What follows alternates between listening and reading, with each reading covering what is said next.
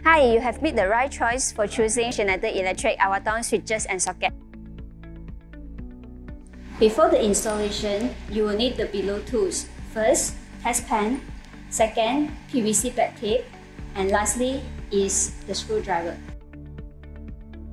For safety purpose, please remember to turn off your circuit breaker.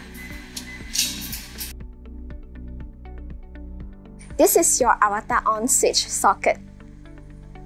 First of all, please check your local wiring regulations before the installation. There will be 3 wires: live, neutral, and earthing. When earthing is not required, kindly tape it with the black PVC tape. Now, we start the installation for the DIMM switch socket. First, connect the neutral cable to the neutral terminal. Then, connect the live cable to the live terminal. Lastly, connect the earth cable to the earth terminal. After that, insert the switch socket into the wall box. Screw the grip plate onto the wall box until it's securely fastened. Snap the product cover onto the switch socket.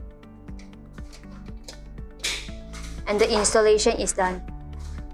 Once the installation is done, you may turn on your circuit breaker.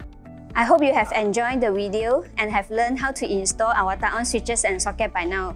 It's very simple and easy, right? Alright, stay tuned for more tutorial videos soon. See you! See you!